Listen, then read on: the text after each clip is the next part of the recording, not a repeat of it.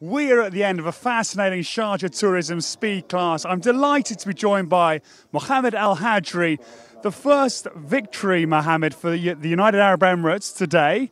You must be delighted. How are you feeling? Actually, I am really happy. My horse ran really good.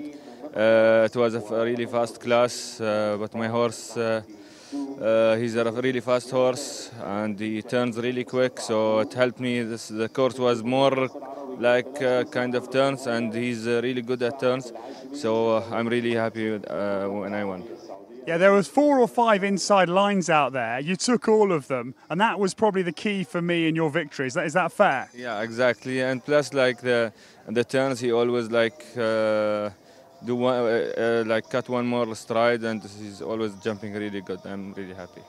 And as I say, the first win for the United Arab Emirates here in Sharjah at home, that must make you proud. Yeah, exactly. Actually, yesterday I didn't have a really good start, but today my horse jumped really good. And yeah, I'm happy about it, and I hope for the next class and the next coming days. And good luck to every rider here coming.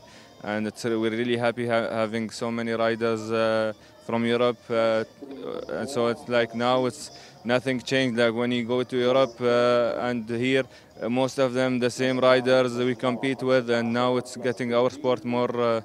Better and better, and we would like to thank also ClipMyHorse for covering this show, and that shows you how the United Arab Emirates with the show jumping have improved a lot for the past years, and we're hoping to improve more and more in the sport.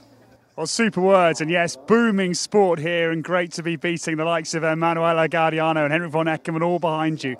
Mohammed, congratulations on the super win, and good luck tomorrow in the Grand Prix. Thank you very much. Thank you.